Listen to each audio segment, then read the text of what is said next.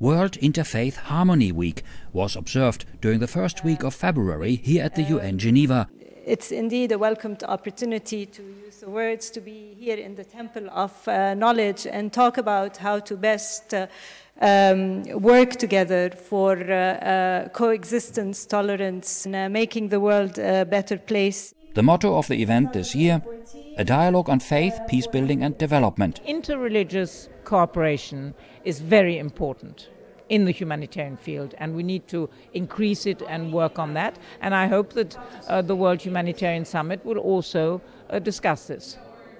At the UN Library, 2 panels discussed the role of faith in peacebuilding and social and economic development. The speakers, representing member states, faith-based organizations and UN entities, provided an insight on the Muslim and Christian perspectives in these 2 important areas. I think if you go to communities that are less well provided for, you'll find them much more aware of how important it is to be generous to one another and to look out for your neighbour. I think it's something that the so-called wealthy societies, including elites in developing countries, have lost.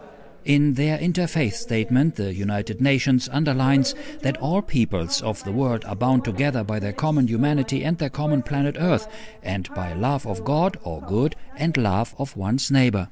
Before the contradictory development of a growing public role of religion and a growing discrimination and persecution of people of faith, a question arises. Is it intolerant religions or intolerance of religions?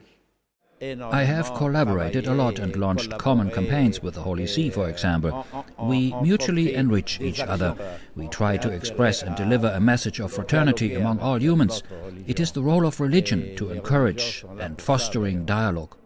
According to Archbishop Tomasi, the will of most Christians, Jews, Muslims and other religions to dialogue and efforts for peace is a sign of hope, a sign of the presence of the kingdom of God. And I believe that many who had declared God dead some 40 years ago as a religion made a huge mistake in the sense that they did not calculate, understand the profound sense of faith in the lives of individuals and societies.